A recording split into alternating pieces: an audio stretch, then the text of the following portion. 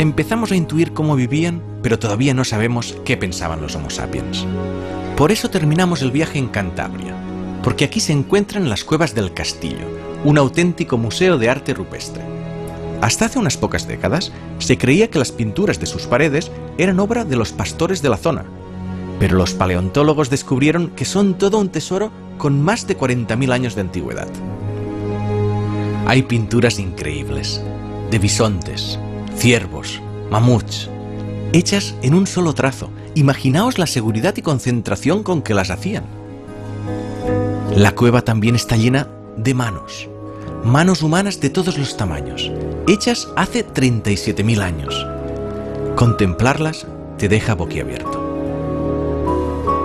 Y por último, en la parte más profunda de la cueva se encuentran unos misteriosos puntos que son las pinturas rupestres más antiguas conocidas y nadie sabe qué representan.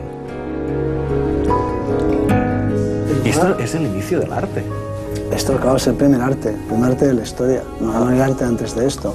Son representaciones artísticas, manifestaciones pues, de una mente que tiene un lenguaje, que tiene símbolos, que se expresa por las palabras, ¿no? ¿Y esto era expresión, era comunicación? El arte prehistórico, a fin de cuentas, es un lenguaje. Es un lenguaje de símbolos, que son signos, en fin, que crea la mente humana y a los que asigna un significado, ¿no?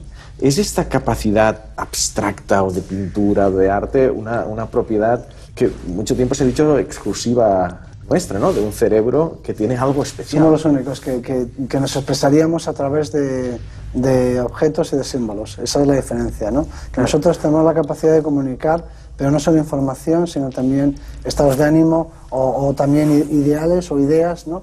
A través de representaciones. ¿Y podría ser esta capacidad de tener arte, música, el simbolismo, lo que diera una ventaja competitiva, quizás como cohesión social? Yo estoy convencido, yo estoy seguro de que es eso.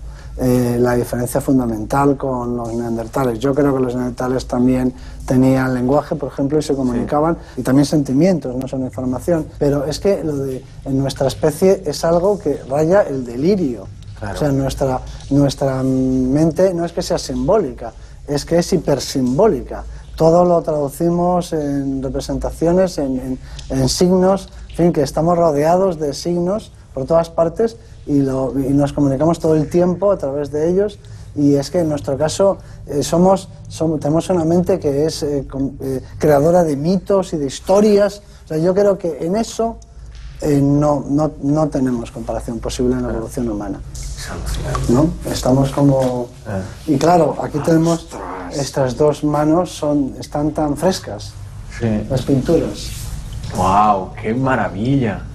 Pues llevan ahí 37.000 años, por lo menos. ¿Cómo se conservan, eh?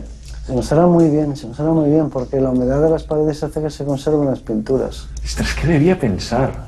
Un sapiens como nosotros, hace 40.000 años, que puso su mano y dibujó el perfil. ¿Qué quería expresar con eso? No hay forma de saberlo. No lo sabemos.